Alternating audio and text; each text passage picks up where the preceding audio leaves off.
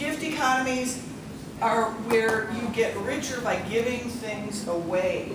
So we're in an age where David Weiner, who's he invented a lot of computer stuff, he actually makes most of his money speaking. So he invents a computer thing. He invented RSS. He invented the podcast, the computer programming for that. He doesn't sell that. He gave that away. But now everybody wants him to speak, so he got wealth by giving away his knowledge and establishing trust and reputation through that. And that's what a gift economy is.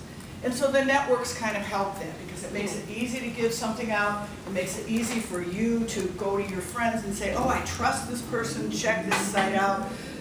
Very easy to get viral information out there. Okay.